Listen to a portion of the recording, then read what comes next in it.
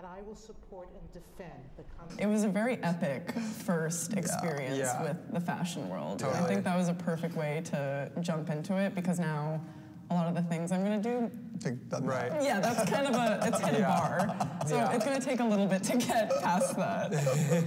So how did you get in? How did you start fashion? How was what was your first sort of, I don't know, what got you interested in fashion? Well, for a really long time when I was younger, I wanted to be a designer. Oh yeah? Yeah, I would go.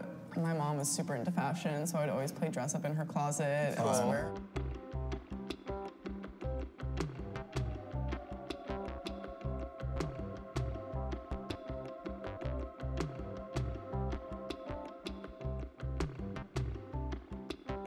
It is weird when everyone just sees you on TV. Just a facade. But then, even just on Instagram, it is all such a play of who you are, and then you have to really internalize to yourself that, no, you have a personality and you do things, but it is really refreshing to hear that. And at least it's like a first step into like getting your actual voice out there.